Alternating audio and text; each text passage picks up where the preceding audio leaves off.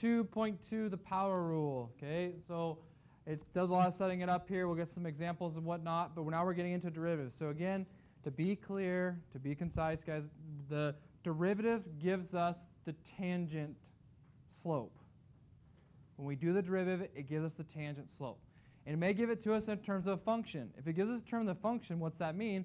That means if we want to find tangent at a certain point, we have to plug that point in. So that quick example from Friday, the derivative of x squared is 2x. You drop the 2, okay, it was 2x.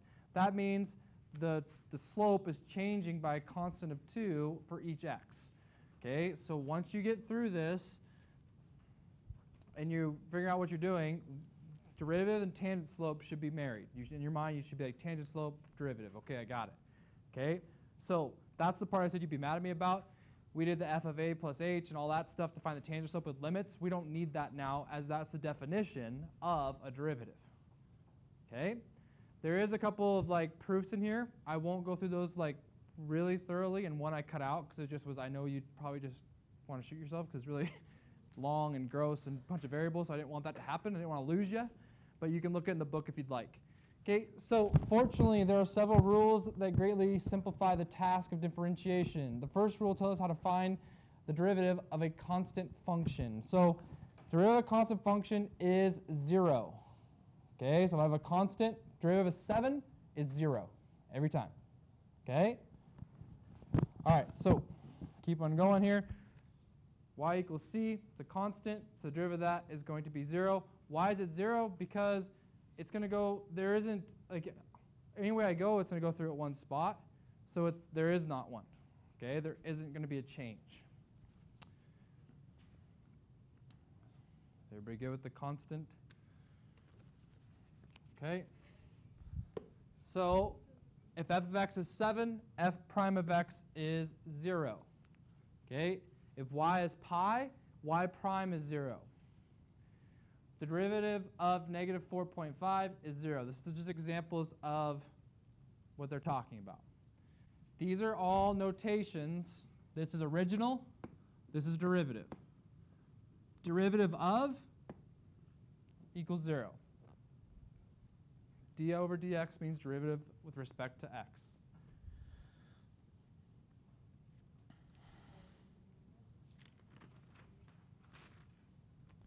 Okay. Any questions with that?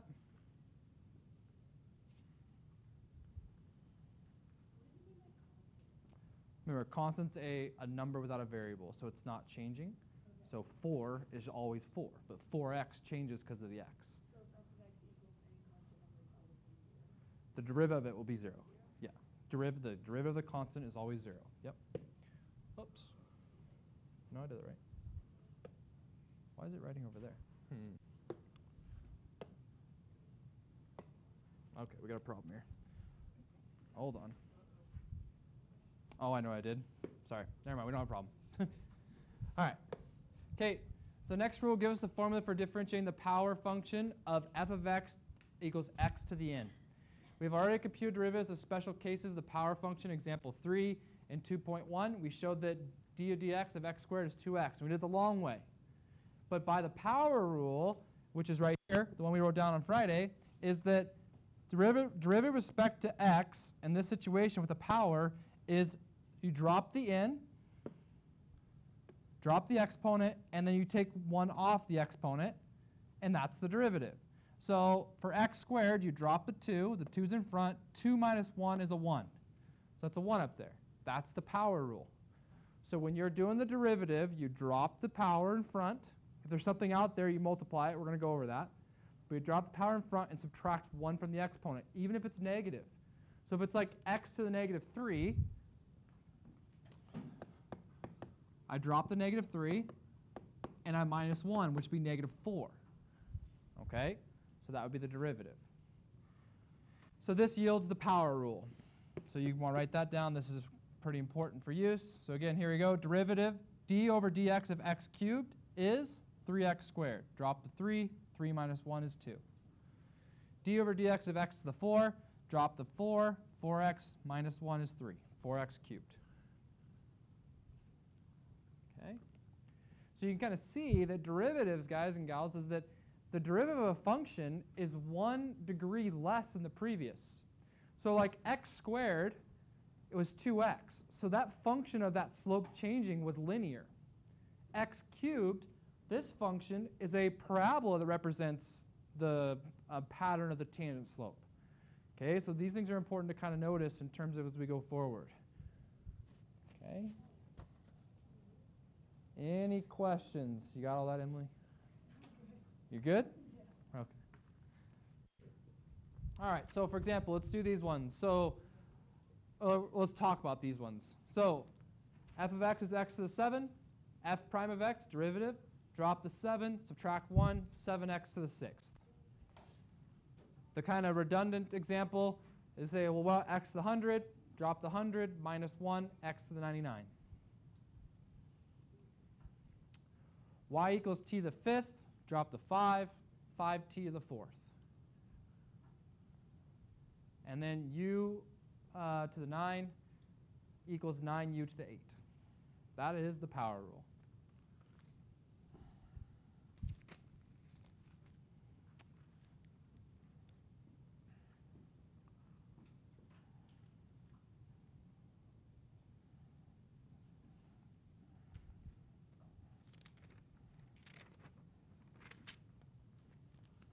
Okay, pause it here, let you write. All right. So then find the equation of the tangent line of the curve y equals x to the 6, the point negative 2, 64. So we're just going to go ahead and take the derivative of this. So we're going to do the derivative, so the y prime, okay, is 6x to the 5th. That's the equation that will give me the slope. So the slope, I plug in negative 2 here. So I'm going to go m, essentially, the tangent slope, is going to be 6 times negative 2 to the 5th. Negative 2 to the 5th is negative 32. Times 6 is negative 192. I think. Yeah. So negative 192 is my slope. So now you have to do your linear work. We got y. We got x. 64 equals negative 192 times negative 2 plus b. 64 equals 384 plus b.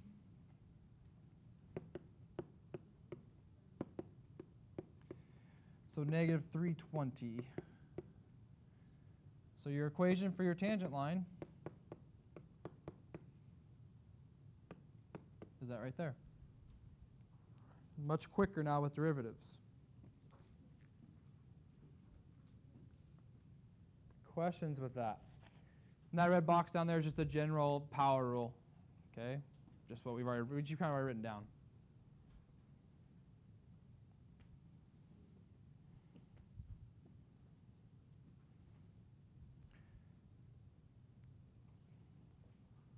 Questions?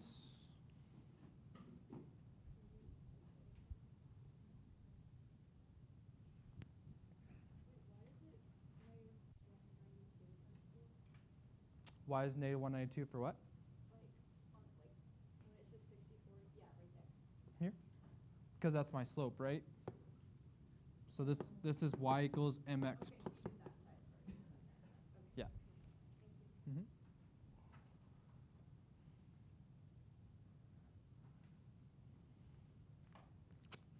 All right, pause it for a second here. Okay, so differentiate these ones. So now these are kind of weird because one, we don't really see the exponents, and what do I do with the 1? Well, you want to write things if you can, okay, with just a single power. So how can I write 1 over x cubed as a single power? X to the negative 3, so we want to use that to our advantage. Okay, use that to your advantage. So now we drop the negative 3, put up the negative 4, okay, and that's it. That's what f prime is going to be. You also could rewrite this if you wanted as that if you'd like. It's the same thing. Okay, so 1 over x cubed, Joseph, is the same thing as x to the negative 3. So by the power rule, you drop the -3, then you minus 1. Okay? What about root x? Yeah, x to the 1/2. This is where things are going to get complicated for us going forward, is when you guys get fractions up here. And it's not -1/2, sorry, it's positive. Because if I drop a half, okay, what's 1/2 minus 1? -1/2. So now that's a negative. So if I write that with positives, it's going to be this. If I want to push that down, it doesn't ask me to do that right now. I'm just letting you know. Okay, anything I do there, confusing. They're not doing that in the book. The book, they're just leaving everything with negatives. And so how can I write this without exponents? And I can also take another step, and I can go, that's the same thing as that. 1 over 2 root x. Take it back to what it was. So you can see how we kind of rewrite things and with exponent and stuff to our advantage with derivatives. Okay? The radicals is going to be the biggest type of thing. Same thing with cube roots or anything ugly like that. We can kind of change them to more doable things if we write them as exponents and then switch them back. We can do that.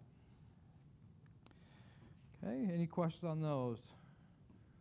Okay, we're going to get to differentiation, okay, with a number in front. Okay, so next rule says the derivative of a constant times a function is a constant times the derivative of the function. So all that means is that whatever you pull down, if there's something in front, they multiply. That's all the rule is. Okay, which makes sense because it's multiplying to begin with. So if I take this 3 down, it's 3 times 8, x to the 2. 3 times 8 is 24, x squared.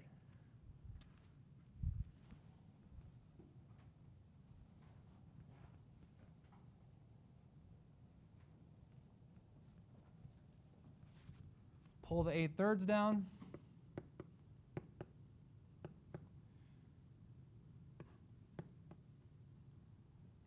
Or no. 5/3. Okay, there's that. Which would be this.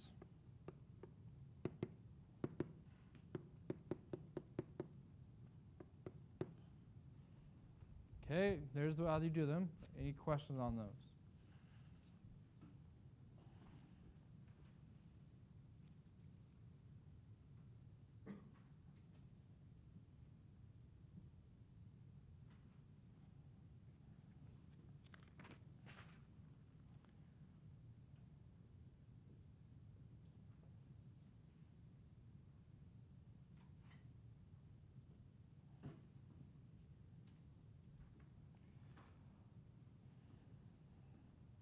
Okay.